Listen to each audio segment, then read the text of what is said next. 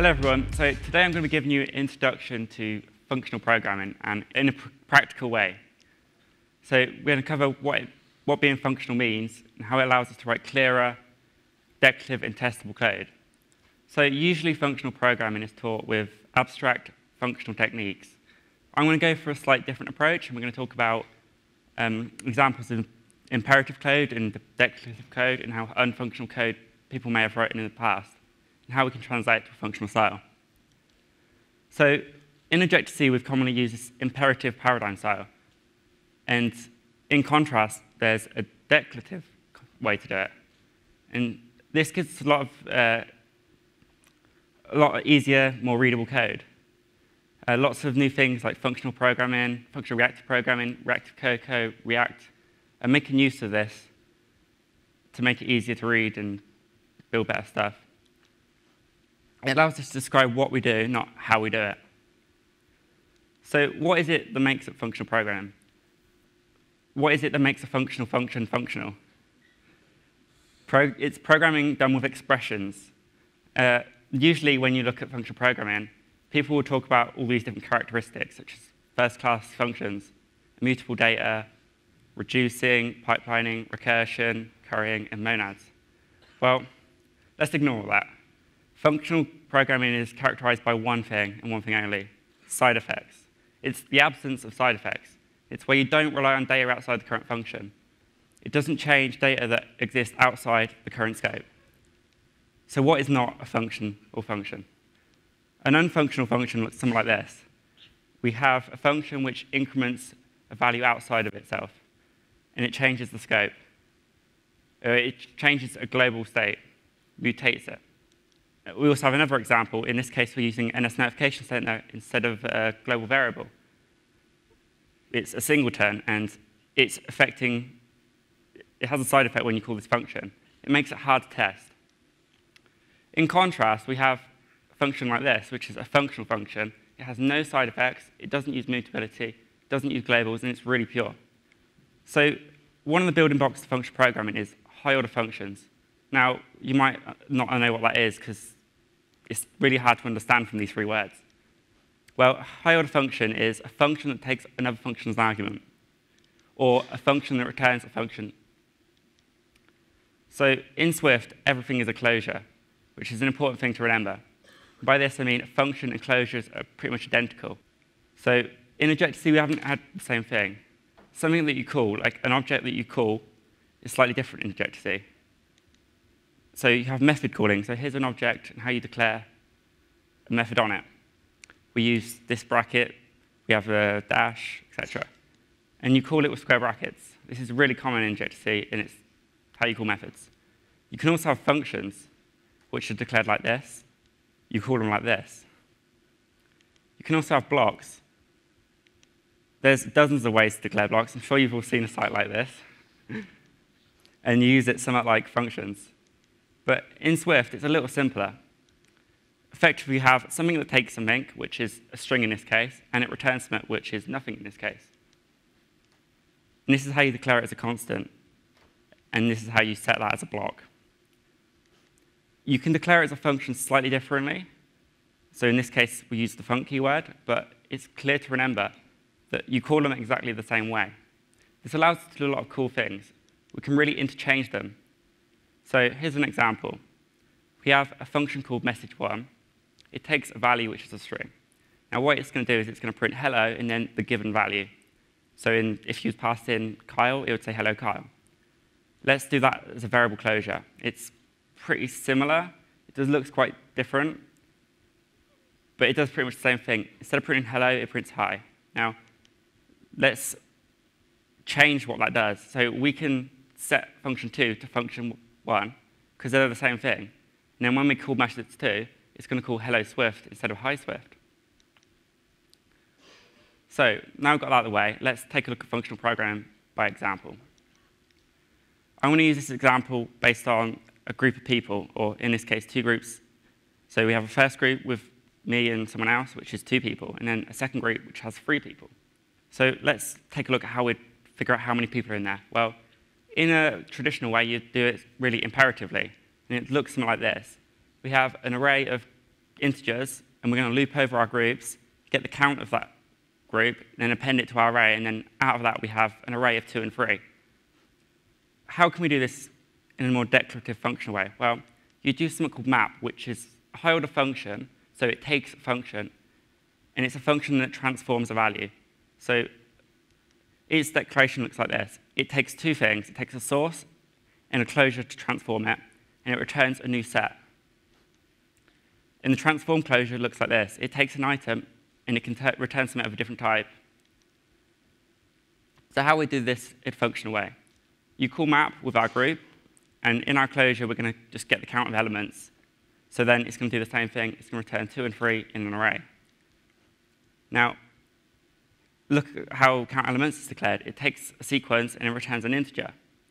So you might think this is familiar to the transform closure. It takes an item and returns t. Well, they're the same thing, so we can actually just put that in directly. Now we've cut out that closure, wrapping it. So we've taken our really imperative example and condensed it into a single line that's really readable and understandable. Now let's do something else. How would we want to order these numbers so we can get the highest number at the start? So we're going to order it descending. So we're going to go from 2 to 3 to 3 to 2. So for this, we can use another higher order function called sorted. Now, this one takes a sequence, and it takes a closure called isOrderedBefore. And it's going to return the sequence in a different order, declared by your closure for ordering. The isOrderedBefore looks a bit like this. It takes a left-hand side, a right-hand side, and returns a ball, which is if it's ordered before the left-hand side or the right side. So let's look at how we use this with sorted. So we have our array of 2 and 3. We're going to call sorted with an array, and we're going to pass in a closure which takes the left-hand side, right-hand side, and compares that, more than, and returns that result, which is a boolean. And now we've ordered it 3 and 2. But as I said earlier, everything's a closure, and that even includes operators in Swift. So the more than sign is actually an operator. It takes a left-hand side, a right-hand side, and returns a bool. So this is really great, because we can just put that in directly. So now we can sort our collection with the more than operator, like this. Let's go for a more complicated example. In this case, we're going to build an array from our arrays. So we're going to flatten them. So instead of having an array of 2 arrays, we're going to have an array of just strings. Now, imperatively, you'd do something like this. You'd create an array of people, which is empty at the moment, and then you're going to iterate over your groups and append all those people to those groups. So the result is you would have one array of 5 people. Well, we can use something called reduce, which is another high-order function. It's a little bit more complicated and harder to grasp, but let's go through it. So it takes 3 things and returns 1 thing. It takes the sequence, similar to map. It takes an initial value, and it takes a closure to combine 2 values. And then it returns a new value out of the whole thing.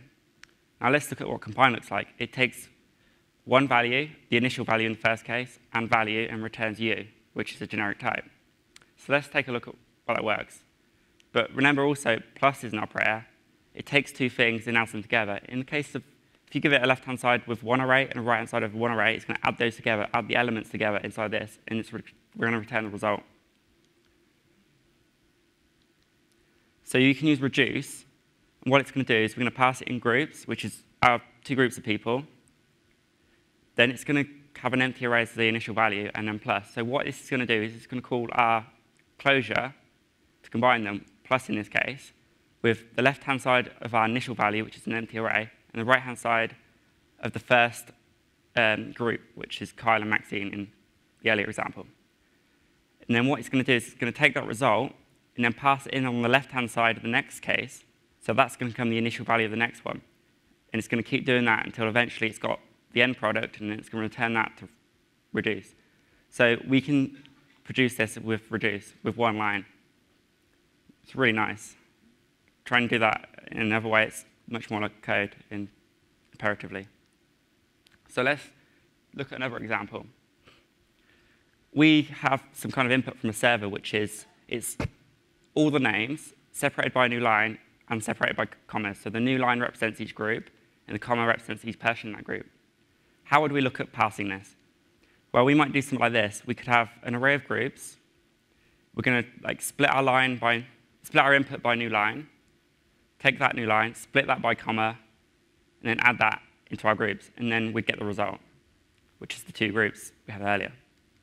Now, if you look at this example, we could use map to make it a little bit simpler. Instead of looping over things, we can just do it with map. But you might have noticed that it would be easier if we had a function which could separate by comma, and then we could get rid of this and just pass that function instead of writing our own closure, right? Like how the plus in the commas work in the previous examples. So if we had a function called comma separator, and what it does is it takes an input, separates it, and returns the result. Now what we can do is we can call map with the input, which would be the two groups, the group comma separated, and then use the comma separate method, and it would split them out. Well, let's go back to higher order functions. You might have noticed that this example showed a really generic, specific comma separator function we built. With higher order function, we can have a function that returns a function. So imagine a function called separate by. You give it a character or string to separate it by, and it's going to return you a new function which can actually do the separation. So in this case, we're going to return a function which can separate by the first thing. So if you use to call separate by and give it a comma, it's going to return a function that could split things by commas. So we can make a line separator function just by calling separate by new line, or a comma separator function by calling separate by comma.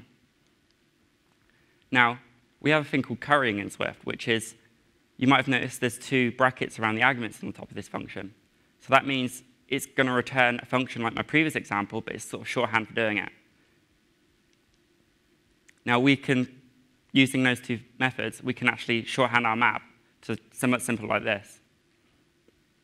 So, why are map and reduce better? Well, first of all, they're declarative, and that means we've written basically one line to declare how everything works in those examples. It goes much on top of our imperative example where we had like 10 lines of code in some cases. And it gets rid of a lot of mutability. We never had mutable things in our declarative version. It makes it easier and simpler to understand the code and readable because you haven't got to track so many things. And using these higher order function building blocks, it really lets you simplify your logic.